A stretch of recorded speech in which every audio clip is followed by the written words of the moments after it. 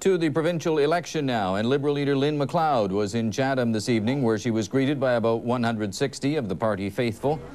Her brief appearance saw the leader arrive in the Maple City around 5:30 for a rally at the headquarters of Chatham-Kent Liberal candidate Mike Ferguson.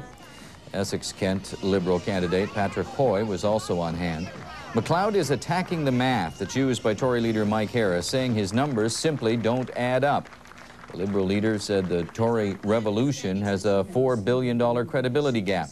McLeod says the Tory numbers include billions of dollars in basic math errors and more than $1 billion in underestimated tax revenue losses. People are going to want to know where the Conservatives are going to make $4 billion more in cuts on top of the $5.5 billion that they were already going to make.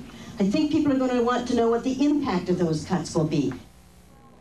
It was also a busy day of campaigning for the other party leaders. Here's Kate Young. Mr. Harris, can I give you this hat and this whip? Excuse me. Yeah, you became Prime Minister, Mr. Harris. Right here, sir. Campaigning in Toronto today, Conservative leader Mike Harris was jostled by a group of protesters who are against the Progressive Conservatives' Work Fair program.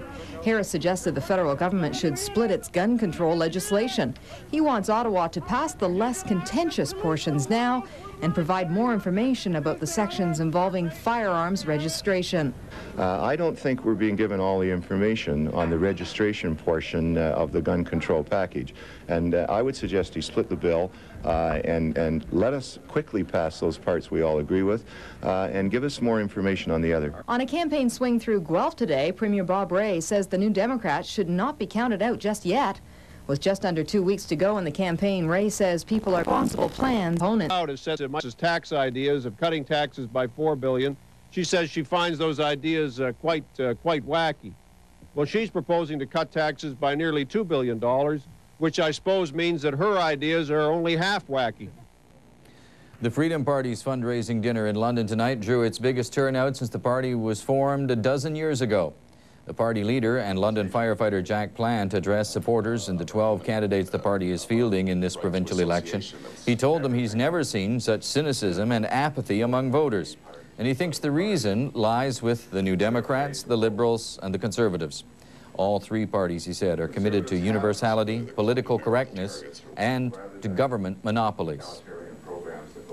Much of the social and legislative history of Ontario over the past 3 decades has involved replacing what worked with what sounded good.